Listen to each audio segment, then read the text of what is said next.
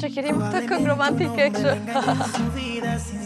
Okej, se më thotë i rinin kufje prezantuesja më e mirë e juthit, sikur kishte tjetër, vetëm unë isha. E mira po e keqe? Nuk është se kishin mundësi tjetër aty për aty.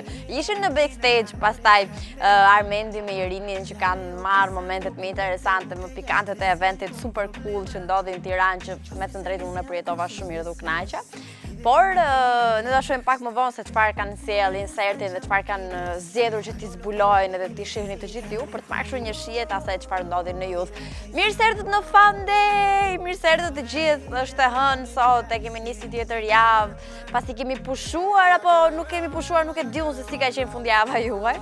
Unë kam fjetur gjumë se kur shkon në 4 në shtëpi, domethënë si pasojë e Youth, sigurisht ditën tjetër ti nuk e kupton kur fillon dhe kur mbaron dita. Jo, po kisha edhe ca foto me Raldo Regjon, pastaj me revistën Hu dhe nuk di fare, nuk di në juaj.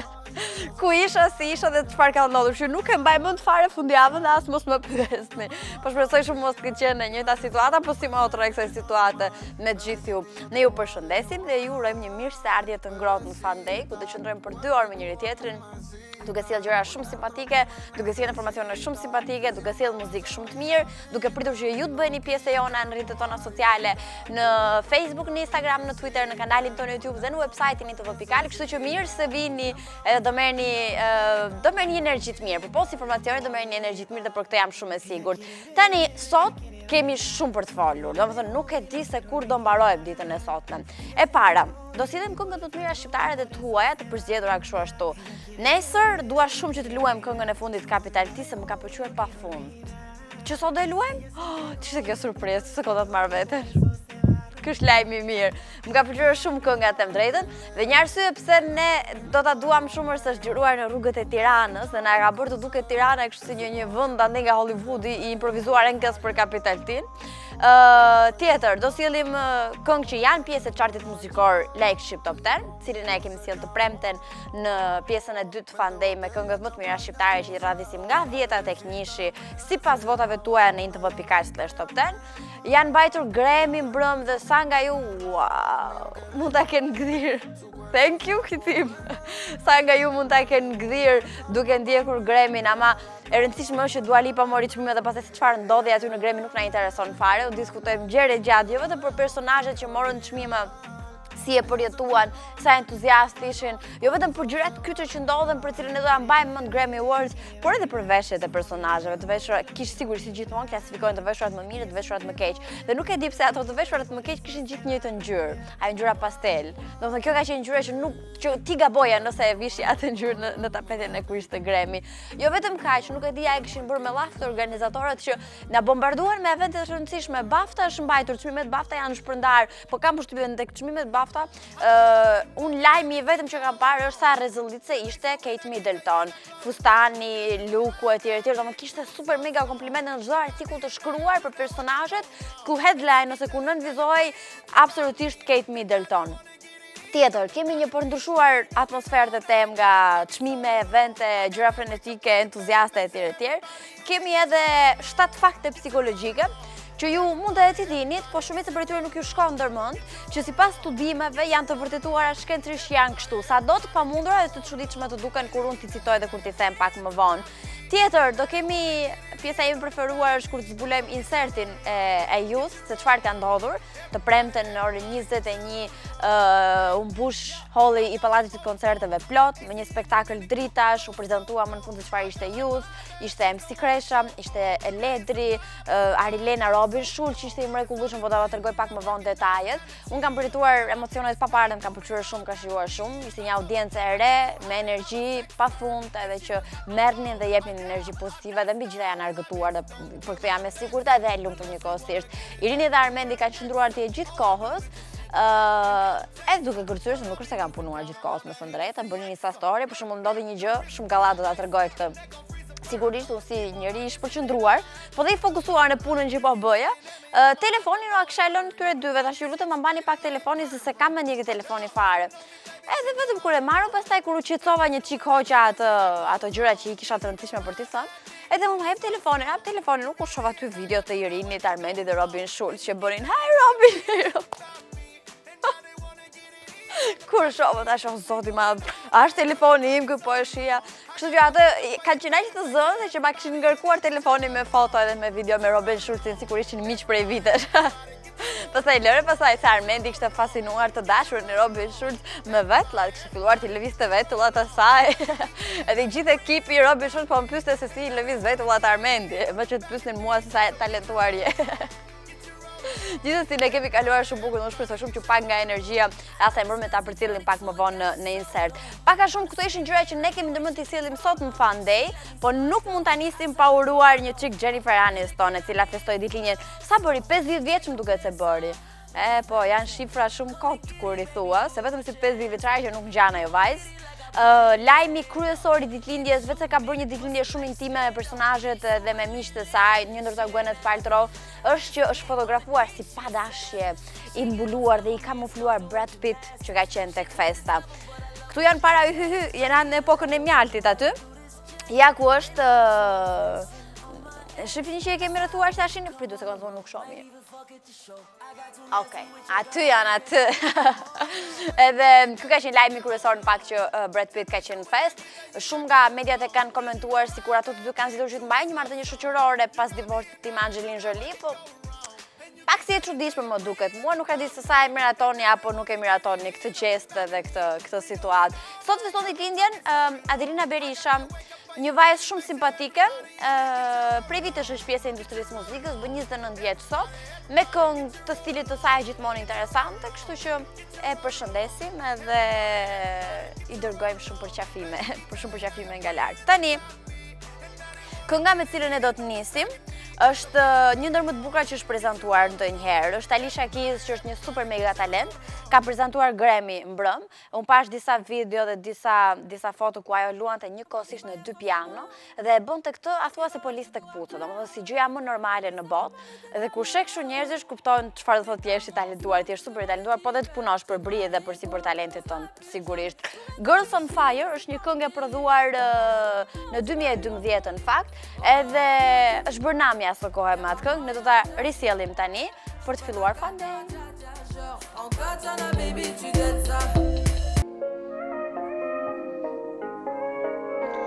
Erdhi momenti.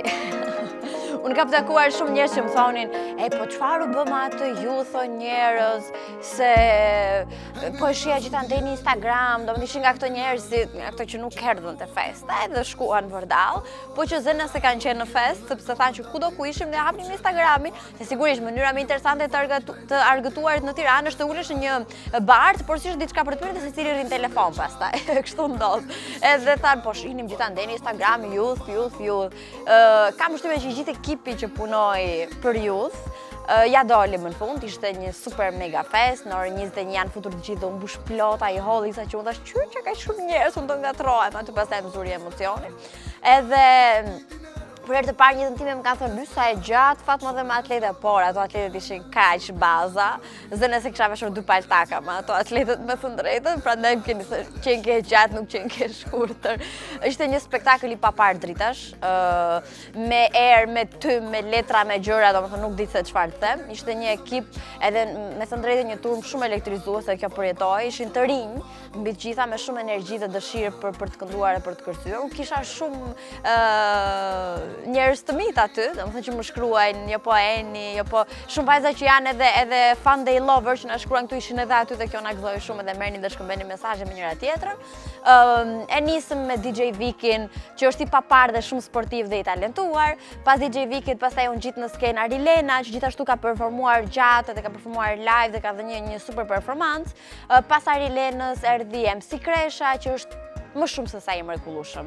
Ishte një djalë shumë sportiv, madje t'ju tregoj edhe një sekret, ai mezi ka kënduar këngët se ja këndonte publiku. Domethënë fillonte muzika dhe fillonte këndonte publiku përballë dhe ai mirë që kujtoi të këndonte diçka, por është edhe shumë komode dhe artist në shpirt kur ti bisedon me të. Madje e kemi edhe në një intervistë të shkurtër për Irinin, që Irini u impresionua. Pas MC Kreshës erdhi Letri, që performoi dhe me MC Kreshën, pastaj performoi dhe vetë dhe u çmend dynjaja fare për Letri për tisën e dolorisën.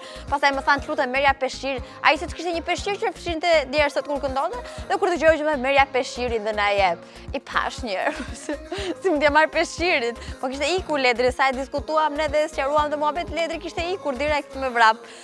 Pas Ledrit pastaj u prezantuam më në fund, u hap pako e madhe dhe kuptuam se çfarë ishte Youth, dhe mbi gjitha Youth, për të gjithë ju Vodafone lover, Youth është një gjë e mirë dhe gjërat e mira vijnë vetëm nga Vodafone Albania. Unë kam thënë këtë. Youth në fakt është një aplikacion, nuk është vetëm një aplikacion që ti more free pass, një bilet dhe u bëre pjesë e një feste, është shumë se kaq. Në orët në vim ai do transformohet ose dhe mund të jetë transformuar se kam kontrolluar akoma, edhe do të ketë shumë paketa, një eksperiencë të jashtëzakonshme, shumë produkte dhe dhurata për gjithë klientët me parapagesë Vodafone Albania. Kështu që prisni se s'keni para akoma surprizat e mëdha që vijnë nga Youth edhe nga Vodafone Albania. Qershia mbitor pa diskutim që ishte Robin Schulz, një ndër artistët më të famshëm në mbar botën, po megjithatë ato ishin të gjithë një ekip shumë pozitiv dhe kur sheh njerëz kaq të talentuar, të famshëm se jo, që kanë udhëtuar gjithë botën, kanë bërë koncerte në gjithë botën, që janë kaq të thjeshtë, të vjen inat për personazhet shqiptar që nuk janë të thjeshtë në atë që bëjnë. Ai ishte super talent, ai ishte shumë sportiv, siç e thash, dhe kishte edhe një ekip shumë të mirë mbi të gjitha që e shoqëronte. Kishte edhe një menaxher fantastik, Gena Londa e kishte emrin, që e përshëndesim shumë se i kam thënë na e shofi emisioni se e bëm në reklamën e emisionit aty në backstage, më shumë fole për fat se për çdo gjë tjetër.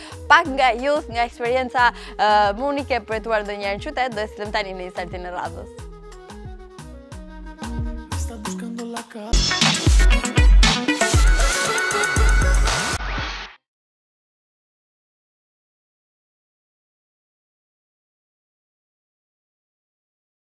Kishte ditë që po përflitej për eventin më të madh që mund të kishim parë ndonjëherë, për eventin e 8 shkurtit, ku do të bënte bashkë të rinj dhe ku argëtimi do të ishte i garantuar. Dhe ashtu ndodhi. Pallati i Kongreseve brenda dhe jashtë u pushtua prej të rinjve për të kënduar, kërcyer, festuar, gëzuar e përjetuar një eksperiencë të jashtëzakonshme, të përbashkëtashme në një emër, Youth.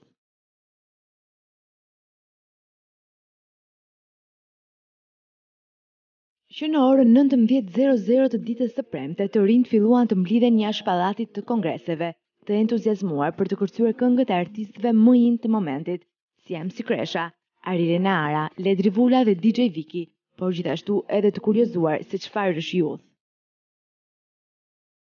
Vajza, si ndjeni për eventin më cool që do zhvillohet tani këtu sonte? Shumë bukur. Çfarë pritshmërie ke? Unë kam marrë për MC Creation një herë, mendoj që duhet shumë bukur. Është hera e parë që marr pjesë dhe më duket shumë emocionuese dhe interesante për të rinj. Besoj se është diçka shumë e bukur. Çfarë pritshmërie ke? Mendoj se do jetë diçka që do ja vlej. Një natë super e zjarr me shumë emocion. Do kërceni shumë sot? Patjetër, prandaj. Qemi sot. Cool! Cilin artist mezi po presi që të kërceni? Robin Schulz. Mendoj se do kalojmë shumë mirë. Me cilin artist do kërcesh më shumë mezi po pret MC Creation. Do një këngë të ti? Era. MC Creation. Letrin. Ndjeni për eventin sot? Shumë mirë. A jeni entuziast? Shumë. Jeni bër Creation. Jeni bër gati të kërceni pafund sot? Gati. Cilin artist do kërceni shumë? Creation. Kryesisht Ledri Vulën dhe Arilen. Çfarë pritshmërie ke? Do kërcesh shumë, je bër gati? Patjetër. Me cilin artist do kërcesh më shumë? Ledrin. Përfshet. Faleminderit. Ndërkohë që eventi u moderuar nga moderatorja e preferuar e të rinjve, Fatma Metasani. Jam veshur dhe me ngjyra për të përshtatur me eventin. Kam një Çik fare emocione, po kam përshtypjen midis të rinjve gjërat bëhen shumë bukur, edhe ju zgjat një super eksperiencë.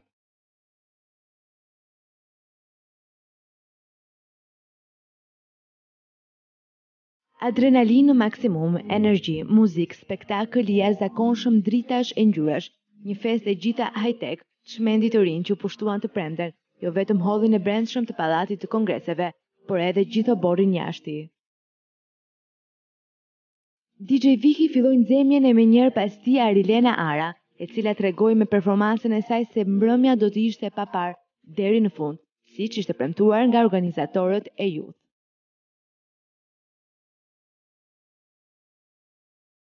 Viki, si do duk atmosfera, si kalove? Ishte një super fest, edhe nuk e imagjinoja që do ishte në rrjetë Shqipëria kështu, kaq e gjallë. Super, faleminderit kush e ka organizuar, faleminderit gjithë. Ka këshilla ke për gjithë ata të rinj që janë aty sot, duke qenë se target grupi është 18 deri 25 vjet. Zjarr, gjithë jetën, zjarr. Do një projekt tënd do na zbulon? Kismet zotit kena shnet se ku i dihet. Të gjithë ishin të egzaltuar kur në skenë u ngjiti reperi MC Kresha, i cili ndezi akoma më shumë atmosferën. Jemi sigurisht si ndihesh, a ke emocione tani për eventin më cool që do zhvillohet sot? Jam i lumtur, jo, emocione, Je mësuar tash. po, besoj që po, megjithatë jam shumë i lumtur edhe me zipres. Të performojmë para një strukturë interesant që zakonisht s'na bjen me performu për shkak se kryesisht kënojmë për moshën më madhore për shkak klubeve kështu, por është besoj një eveniment i qelluar edhe shumë i rëndësishëm për rinin. Besoj edhe ky lançimi i aplikacionit të këto gjona e kanë bërë edhe ma interesant mënyrën si hyrja është downloadimi i aplikacionit të gjona kreative. Duke qenë se edhe vetë the ti që publiku sot është nga mosha 18 deri në 25 vjeç, çfarë këshilla ke për gjithë këta të rinj që do vinë sot të dëgjojnë? Duajeni njëri tjetrin, ashtu siç e doni veten, sepse një njeri nuk është askushi pa njerëz për rreth tij. Do një projekt do na zbulosh, ku do të shohim tani së shpejti? Do një këngë? USA albumi del së shpejti, është produkti PINT. Momenti më kulminant i mbrëmjes ishte kur krah MC Kreshës u ngjit edhe Ledri Vula. Repi MC Kreshës e mandej i Ledri Vulës u këndua në kor, aq sa nuk kuptohej nëse po interpretonin artistët vet apo salla elektrizuar. Emocione të pa para, të pa përjetuara më herët. Si të duket publiku? O, shumë qartë, Kresha momentalisht është mbim, po nihet deri në altë të po nihet, Kresha. Duke qenë se target grupi të rinjve është nga mosha 18 vjeç deri në 25 vjeç, çfarë mesazhi ke për gjithë këta të rinj që mezi po të presin e po përtasin Ledri? Mironi më sport. Edhe ngori muzikë. Do një projekt tjetër? Po, me 15 e lëshoj kongën e re me Gashin që kam. Faleminderit dhe suksese. Faleminderit, peace.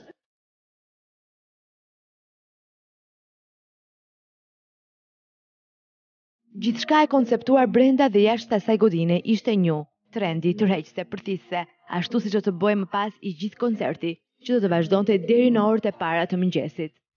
Vajza, po kënaqeni? Po, shumë. Si ju duket atmosfera? Mirë. Super. Shkëlqyer. Super! Apo kënaqeni? Po! Do kurseni shumë sot apo jo? Po presim Robin Schulz! Është super atmosferë. Si do duket? Super. Eventi Youth tregoi se të rinjtë e sotëm din të festojnë dhe të shijojnë momentin pa komplekse.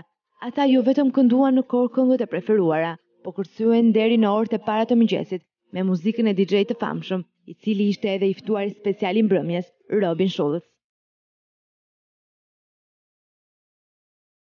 Pas një tjetër spektakli dritash e prezantimit të videove dinamike, të rinjtë kuptuan se çfarë do të kenë tashmë në celularët e tyre.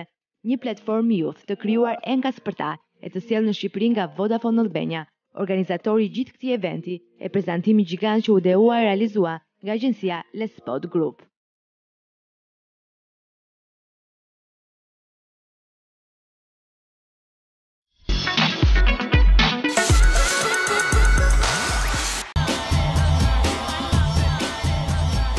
Okej, e para, kjo nuk është kënga ime preferuar, e dyta shkojmë në Facebook edhe në Instagram, ose më saktë vetëm në Instagram, se ne portojmë të shkojmë në Facebook, ose më saktë nuk postojmë asnjëherë pyetjet në Facebook. E para, tjetra, shumë e rëndësishme, uleni pak muzikën se shumë e lartë dhe unë nuk po dëgjoj asgjë nga ato që them. Aq më tepër tani që do ulemi edhe do flasim për pyetjen e famshme që ju kemi bërë, ku kemi përmbledhur kështu në një farë mënyre personazhet më të ndjekur në rrjetet sociale në Shqipëri, që në fakt janë shumë, edhe pse të duket e pabesueshme. Nga të gjithë personazhet, jo po Enca, Ledri, Elvana, Eraj Strefi, Luana Vjolca, dhe nuk e di nëse mund të kem harruar dikën tjetër, ne po ju pyesim Noizi, nga gjithë personazhet super të ndjekur në Instagram, ju do zgjidhni vetëm 2 për t'ju bërë follow, edhe pse po zgjidhni këto të 2? Edhe kjo është pyetje e rëndësishme, pastaj që donin t'u aboni. Kështu që në inlife.al në Instagram ju keni edhe në komentet tuaja, sikundër këto komente nuk kanë munguar as edhe në intv.al në Instagram. Këtë të fundit e gjeni në shumë versione në rrjetet sociale. intv.al është edhe në Facebook, përveç se në Instagram është edhe në Twitter, edhe në kanalin tonë YouTube TV Albania, edhe intv.al që është website-i zyrtar ku mund të lexoni shumë çka, na bëni një vizitë për të marrë një energji të mirë. Tani nisim me këto komentet e famshme. Elbasan në më, thot Enca për t'i bërë 2 milion edhe erën, mendoj që do ecë shumë lart, ndërsa këto tjerë që janë bërë më në tonë kështu s'ja vlen për t'i ndjekur në Instagram. Arifi thot Eraj Strefi dhe Ledri Vulaj janë artistët e vetëm që ja vlen për të bërë follow.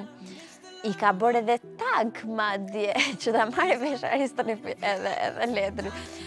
Qendre thot Elvana Gjatën dhe Ledri Vulën, sepse janë artistë mrekullueshëm. E keni lexuar të lajmin në live.al si e quajti Ledri Elvanën atë, domethënë ishte duke performuar te Youth Event. Edhe para se të fillonte, tha Princes Elvana dhe publiku të shmend fare Princes Elvana, dhe pastaj filloi atë këngën që ka me Elvanën edhe me John Shaun që se përmend askush kur këndojnë. Nëse se keni kuptuar. As Aida thot, po kot kështu Ledri dhe Elvanën, ama më një follow kot. Luana thot dikush tjetër me një emër të çuditshëm në Instagram. Oli thot Ledrin dhe Encën sepse janë këngëtarët më të mirë në Shqipëri dhe sigurisht ky është mendimi im. Absolutisht në mendimin tënd po kërkonim. Flavia thot vetëm Ledri s'është dashuri me vete. Dhe që ta dini, Flavia ka ardhur vetëm për Ledrin në Youth. Edhe shkruan edhe bërtiste më shumë se askush tjetër për Ledrin, dhe unë e takova kur dola për t'ikur, unë me vrap se kisha dhe ftohtë, e takova dhe Flavia dhe bëm një foto shumë të bukur në jashtë pallatit koncerteve, ku gjithashtu dhe aty kishte ndriçim perfekt. Elvana dhe Ledri sepse janë yje. Kamela thot Ledrin vetëm një, s'ka nevojë për 2 follow, do e zgjidhja se është i preferumi im, thot. Zhuli Manjani thot Eraj Strefi sepse ka dhënë shumë për Shqipërinë nëpër botë. Exona thot asnjërin s'kam, edhe prap më dalin para. Kjo është e lezetshme. Thot asnjërin nga këto nuk kam follow dhe prap më dalin para. Që ty shoh shtyre jetën e rreme që na shesin. Në thelb nuk është se ke keq Exona. Arlinda thot, unë po thom 2 emrat që kisha më ju bë follow, që s'kisha më ju bë follow kur, thot, dhe s'kisha më shku në koncertet e tyre. Enca dhe Noizi. Ja, ne duam të diskutojmë gjëra pozitive, ju vetë dilni dhe të gjërat negative. Kleona thot Ledrin dhe Luanën. Alba thot TV Albania thot do zgjidhja Elvanën dhe Noizin, por këtu nuk janë 4 këngëtarët e mi të preferuar, thot. Do bëjmë një temë vetëm për këngëtarët e tu të preferuar që qenë ka gjithë familja e Stinës. Është Stina, është motra Stina dhe ish bashortja e Stinës. Tani, domethënë nëse unë ju them emrin Ledri Vula Industry, ju vetë kuptoni se për kë e kam fjalën, edhe kë ka komentuar. Denis thot Xubin po s'qen ka këtu. Mas. Kë Xubo po iko Xubo? Më shkrim fare me ato statuset e tij, e shoh gjithkohës faqen. Luti thot Noizi, arsyeja sepse është më i miri dhe më i pëlqyeri. Elvana, arsyeja sepse më pëlqen zëri i saj. Diana thot Noizi është reprimi i mirë që kemi. Benjamin thot Elvana se s'ka të dytë si ajo, edhe Ledri sepse është Ledri. Influencer thot Enca dhe vetëm arsyeën thot se jam Encatix. Edhe jam shumë cute. Gjeto Arselimin thot dikush tjetër se është një artist i kompletuar.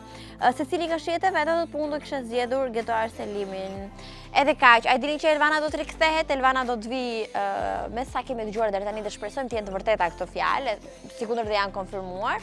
Në datë 17 do performojë për festën e pavarësisë së Kosovës në mes të Prishtinës, kështu që do të rikthehet për gjithë ju që mezi e keni pritur rikthimin e saj. Tani, kënga që do të sjellim është pjesë e Like Ship Top 10 nëse nuk gaboj. është super sukses në fakt, edhe pse është lançuar ditët e fundit, ajo ka arritur të jetë në krye të klasifikimit Flagship Top 10, po ajo që na bëri përshtypje është që e kanë kënduar të gjithë publiku në youth. Ç'ka keni me këtu nazën që unë heq nga kishti se më kap flokët? Kjo është.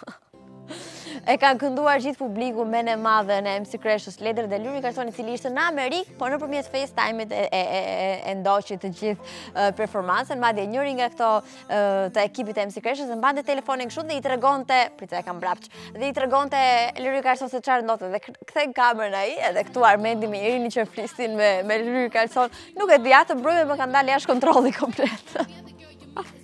Dëgjojmë këngën, kthehemi pastaj në studio.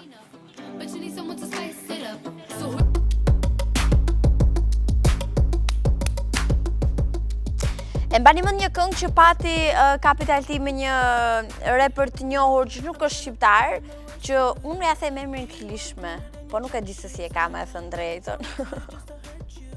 Tani, ai ka fituar një simpati shumë madhe për shqiptarët, por dhe këto të fundit për të. Ka qenë i ftuar në emisionin Kosov Show dhe e kanë vendosur të kërcente valle shqiptare. Përveç se ka kërcyer valle shqiptare, ka treguar që ka një debulesë për femrat shqiptare, për vajzat, ai mendon që janë shumë të bukura dhe me të drejtë, dhe madje ka deklaruar se po kërkon nuse shqiptare, pasi ka dëgjuar shumë fjalë të mira për këto të fundit. Kështu që pasi mësoj dhe vallen, do bëhet gati për djeg shamin e beqarit. Këtu në Shqipëri. Këtu s'kemi foto gjëju, që të vazhdoj unë të lajmi tjetër. Oh, ekipi.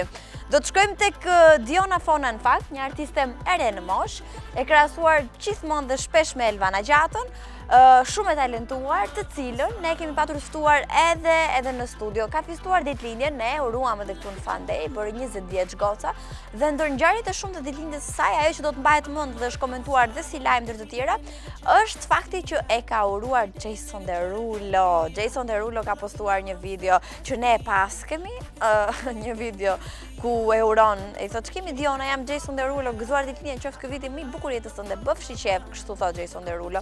Jo kështu si unë, po kështu. Shohim video.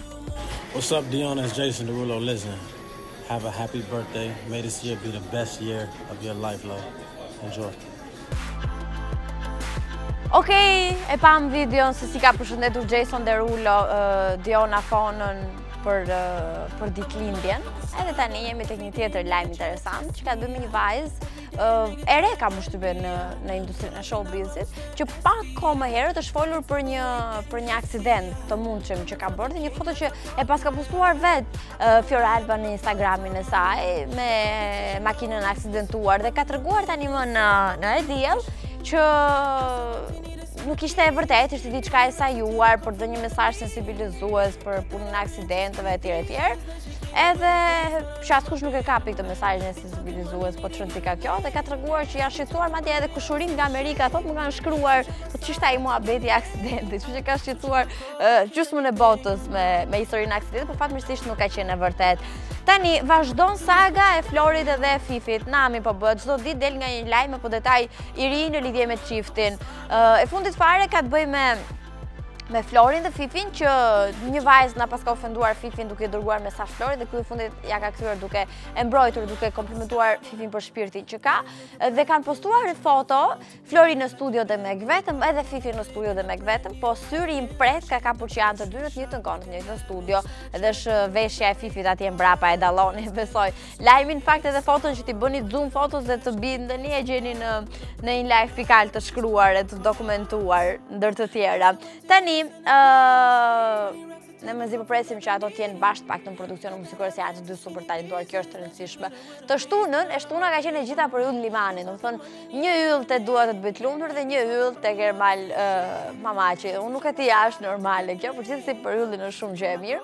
Ai ka bërë intervjistë dhe ka treguar shumë gjëra interesante, ka treguar që është i lumtur, por nuk është në një lidhje goca, kështu që kemi akoma shpresë. Yll Limani është shumë i talentuar dhe si këndon ai baladat, unë dyshoj që mund të këndoj njëri tjetër në këtë botë. Ai vjen me Harom tani, e cila është bërë pjesë e Flagship Top 10. Ju mund të votoni në intervju.al/top 10.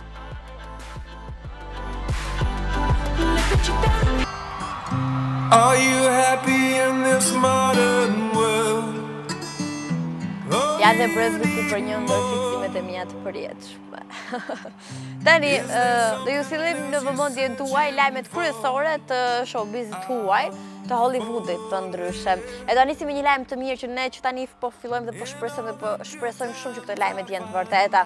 Nëse ka patur një dyshe gols në muzikë është pa diskutim Jay-Z edhe Rihanna. Kjo e fundit është gjithmonë dhe në çdo intervistë përmend Jay-Z dhe shumë mirënjohëse sepse ky e ka nxjerrë në industrinë e muzikës edhe Umbrella ka qenë produksioni i tyre që e katapultoi me vërtet shumë mirë Rihanna në muzikë, ka qenë producenti i saj për shumë vite edhe ajo e quhen ndoshta edhe vëllai im i madh Jay-Z. Tani, ne po shpresojmë për një Umbrella numër 2, se çfarë ka ndodhur. Mediat po spekulojnë të gjithë që Rihanna dhe Jay-Z do sjellin një tjetër këngë së bashku, dhe do ishte lajmi më i mirë i mundshëm. Tani, ato sollën Umbrella, që është e paparësi, është nga këto këngë që nuk vdes kur. Pastaj e sollën edhe Run This Town, që gjithashtu është një këngë me mesazhe dhe e fortë dhe agresive pak edhe suksesshme shumë. Tani janë parë duke drekuar në Los Angeles me njëri tjetrin, janë fotografuar nga paparazzi duke drekuar dhe ka shpërthyer lajmin në çdo media të mundshme roz. E kanë konceptuar këtë si një drek pune ku po mendojnë që dyshja do të jenë produksione muzikore, nuk dim nëse do të jenë këngë të Rihanës të punuar në studion e Jay-Z apo nga Jay-Z apo do të jetë një bashkëpunim midis të dyve. Cila do është lajmi i mirë, kështu që le të shpresojmë shumë që mos vonojnë me këtë lajmin e mirë. Tjetër, një ngjarje shënon tek familja e famshme Jenner Kardashian, shtohet një antar i ri, a thua se janë pak, në fakt Kylie Jenner, ne e dim 21 vjeçaria ja dhuron kafshët, dhe këtë e ka treguar shpesh herë sepse adopton shumë kafsh. Nuk e kemi fjalën për këtë. E kemi fjalën për këtë. Tani ka adoptuar një qenush, të cilën e kanë quajtur Wesley. Është një qenush shumë i bukur dhe adhurueshme. Edhe ka ndarë me ndjekësit në llogarinë e saj në Instagram disa video të bukur duke luajtur me Wesleyn, që duket shumë lozonjare dhe do të jetë argëtimi i preferuar i Stormit, siç edhe ka treguar në intervista, ajo i dashuron qend edhe përkujdeset shumë për të. Do të rikthehemi pak, do bëjmë një throwback në kohën kur argëtimi ynë më i madh ishte të shihnim telenovela dhe në kohën ku gjuha jonë e dytë ishte spanjishtja. E dinim të gjithë përmendëm dhe flisim gjithkohës me shprehje spanjolle të Amerikës Latine konkretisht. Gaviota ka qenë një ndër telenovelat më të famshme, sot e shihnim familjarisht tani që e mendoj. Edhe kjo Gaviota është larguar nga aktorimi sepse u martua me ish presidentin dhe ishte zonja e parë e vendit dhe po ta shihni Instagramin e saj ka ndryshuar komplet nga Gaviota që shihnim ne tek filmi.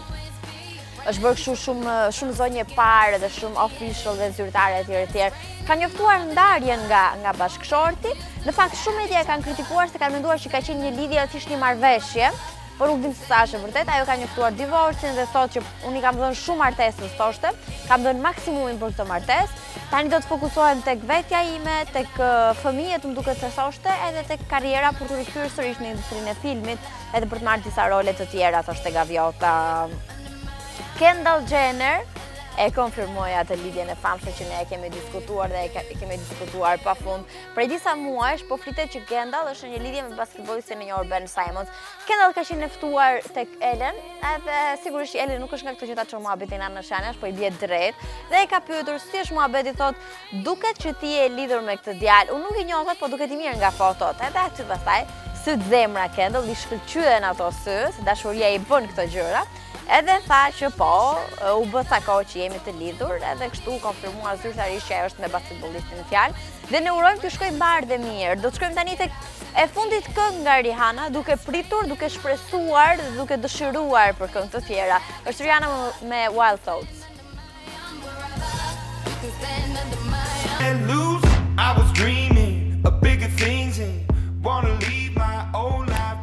Dhe që se mbaruam punë me Grammy, diskutuam se çfarë ka ndodhur. Ekipi i Fundit kishte qef më shumë Grammy se sa BAFTA, se i bëri Grammyt e se BAFTA më dha një tekst, mua do e editoshoj atë tekstin, më thanë. Prita mendoj pak kush është ky Dembeli që e bëri këtë, prita mendoj pak.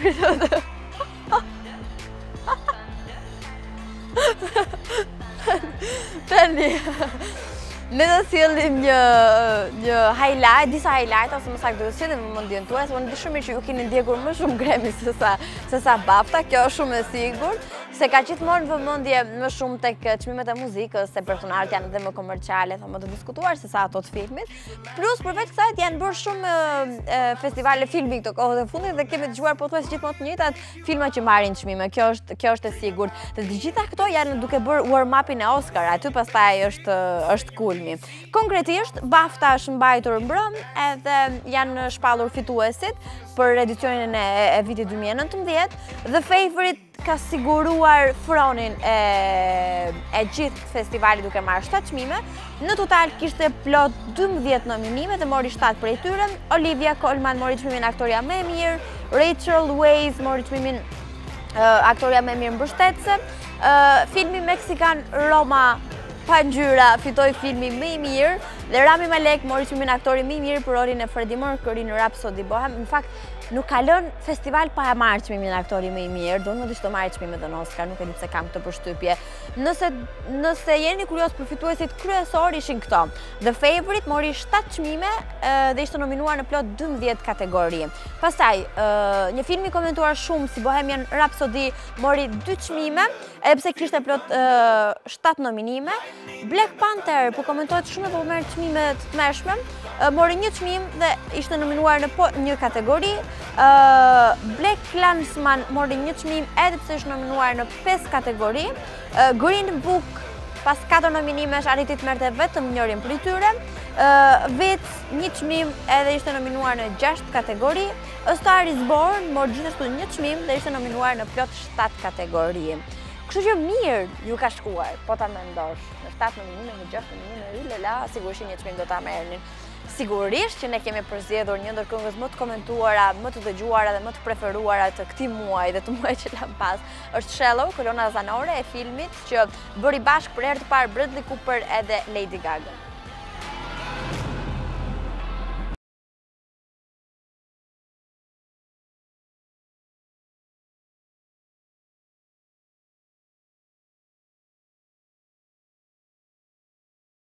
Tani, unë kam lexuar një studim sot në mëngjes, nuk e di se ç'pata, edhe doja ta ndaja patjetër me ju. Ishte një artikull, më saktë, shumë interesant, ku fliste për, ai kishte 14 fakte psikologjike, po ca ishin kështu që mezi po i kuptoja, e thash okay, ato 9 që i kuptova mirë dhe dija ti perceptoja dhe ti përcjellja, thash po i përzgjedhim që ti sjellim këtu. Janë 9 fakte psikologjike që duhet i dini se s'bën, se janë interesante dhe unë mendoj që shumicën nëse nuk i dini i keni përjetuar dhe kur unë t'ua them thoni, po ke të drejtë, është më tingëllonin ngjashëm dhe i dëgjuar dikur. E para, e keni dëgjuar kur thonë nëse keni një plan ose ndonjë gjë, mos i trego me njerëzit pa u bërë konkrete, po që kanë të drejtë gjithë ato që thonë kështu. Nëse i tregon qëllimet e tua, dikujt tjetër apo shumë kujt, ka shumë mundësi që mos realizohen. Kjo është e vërtetuar shkencërisht sepse ti humbet motivimin dhe duke u konsumuar, duke u treguar, duke ndarë me gjithë, humbet dëshirën për të fokusuar dhe për ta bërë. Dhe unë e kam dëgjuar tek shumë persona në fakt që ndodh, pas këndor dhe sigit kjo. Edhe shumicën e miqve ju them mos i thuaj askujt njëherë pa u bërë konkrete mua bëjt. Është çështja e energjie.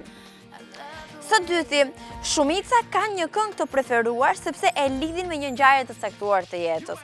Unë mendoj që të gjithë kanë një këngë të preferuar sepse e lidhin me një ngjarje të caktuar, qoftë një moment i mirë apo jo dhe kaq i mirë, kjo është pak për e sigurt. Është ajo që them unë, po që s'ma dëgjoni mirë që për çdo histori në jetën tuaj apo për çdo emocion në jetën tuaj ka një këngë të caktuar. Është e rëndësishme të dëgjoni gjithkohës muzikë. Dhe nga kjo muzika që ne luajmë në Fun Day. Së treti, muzika të bën të ndryshosh mënyrën si e shef botën. Të lumtur apo të mërzitur. Ishte bërë një studim në fakt, edhe ishin një pjesë të konsiderueshme të personave, çuna dhe gote, ishte edhe një muzikë e caktuar. Atyre që ju jepej të dëgjoni muzikë të trishtuar në mëngjes, ishin me zero humor gjatë gjithë ditës. Atyre që ju jepej një muzikë shumë allegro dhe funny për ta dëgjuar në mëngjes, gjithë ditës ishin kështu si në humor, kërcenin, këndonin etj. Ki kujdes se çfarë muzike zgjedh të dëgjosh. Tjetër, të shpenzosh para për eksperjenca, është ndihesh më i lumtur se sa të shpenzosh për blerje. Domethënë, të shkosh të bësh shopping, të blesh 10.000 rroba dhe këpucë dhe të shpenzosh po të njëjtën sasi parash për një udhtim, për këtë të dytën do ndihesh shumë më shumë kënaqësi. edhe pse mund t'jesh i fiksuar pas shopping, edhe kjo ishte e vërtetuar me studime me gjëra, që na e besoni. Tjetër, nëse e rrethon veten me njerëz të lumtur, je i lumtur. Këtë e kam thënë gjithkohës, lumturia është në gjithse, dhe nuk është se më tha një gjë të re këto studiuesit, se këtë e dija me kohë, edhe ishte përjetim madje. Nëse njerëzit nga mosha 18 deri në 33 vjeç janë njerëzit më të stresuar në botë. Kështu ne jemi brenda stresit për momentin. Po ta mendosh, pas 33 bie niveli i stresit, sepse nga 18 deri në 23 je në pistë që po vrapon për të bërë gjëra që ti don dhe pastaj për të marrë frytet e këtyre gjërave të kësaj lodhjes tënde. Edhe nëse e gënjen veten, për shembull ke bërë një gjumë të tmerrshëm, por nuk ja thua vetes që sa gjumë të keq kam bërë, po si jam të s'kam fjetur mirë fare etj. Ti duke e gënjur veten që ke bërë një gjumë të mirë, do ta mendosh këtë të fundit edhe do e besosh. Është shumë e rëndësishme brainwash i bëni vetes tuaj, shumë e rëndësishme se çfarë zgjidhni ti thoni vetes tuaj për t'i përjetuar më vonë. Tjetër, njerëzit inteligjent e nënvlerësojnë veten.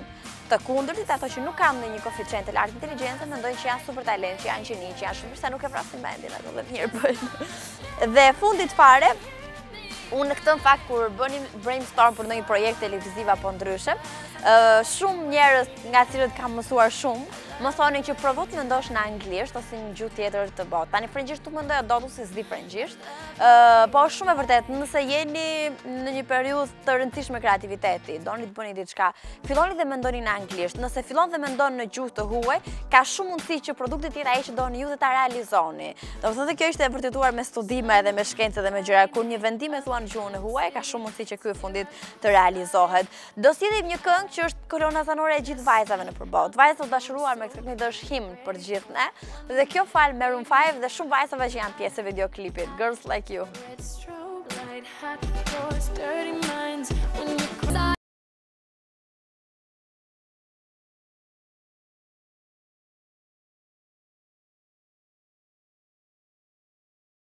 Story dhe më votoni mua për Grammy.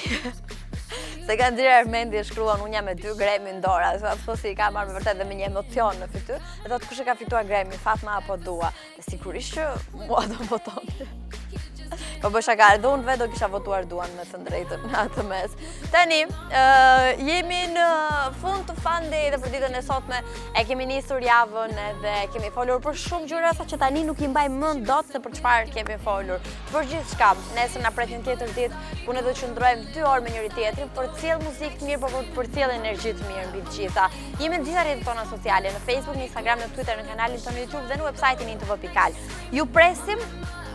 Ju duhet përjetoni patjetër emocione të mëdha në fëmijët Gigabit.net. Në My Vodafone.al gjeni informacione të shumta se si ta aplikoni e të bëni pjesë të eksperiencave tuaja një shpejtësi ultra që e mundson vetëm Gigabit.net për ta shfrytzuar në lojra elektronike, në filma, në live video apo edhe në video të shkarkoni këto shumë shpejt me cilësi shumë të mirë edhe me një shpejtësi me vërtet të tmerrshme, të pabesueshme. Tjetër, çfarë është e rëndësishme, të votoni këngën tuaj të preferuar në intv.al/top10 për ta bërë pjesë të chartit muzikor Likeship Top 10. Duke qenë se jemi në fund Fun Day, unë do t'ju sjell për mbyllje një ndër këngët më të bukura që kisha dëgjuar ndonjëherë ditët e fundit. Në fakt, unë e preferoj shumë këngën që ka krijuar Capital T, ai e ka xhiruar në Tiranë. Kujtime është titulli i këngës. Nuk e dim nëse është përjetim personal, po ka një tekst shumë të bukur, edhe e ka lançuar dje ose pardje, kështu që ne e sillim për herë të parë sot. Është, besoj dhe ju pëlqej se mua më ka fiksuar, mund të ta votoni në intv.al/top10 për ta bërë pjesë të chartit muzikor Likeship Top 10. Me Capital T ju themi mirupafshim dhe me kujtimet të ti ju themi mirupafshim nesër në 15:00. Dhuroni dashuri.